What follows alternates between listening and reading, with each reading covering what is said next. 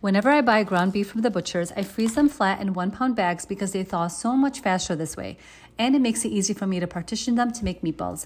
I like to add extra moisture and flavor to these meatballs by using sliced bread, milk, eggs, red onions, and lots of spices.